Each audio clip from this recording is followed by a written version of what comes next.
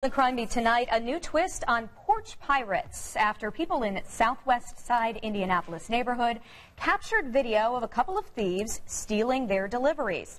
Take a look at that video. Home security cameras recorded a man and a woman stealing packages outside a home. This is in the 3400 block of Burkett Street. First, you can see him check out the area, even walk right up to the front door.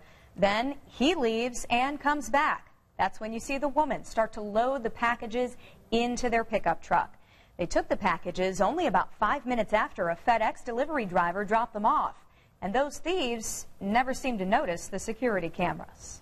A lot of people's got cameras out here you wouldn't think they do. So, yeah, they'll get them though.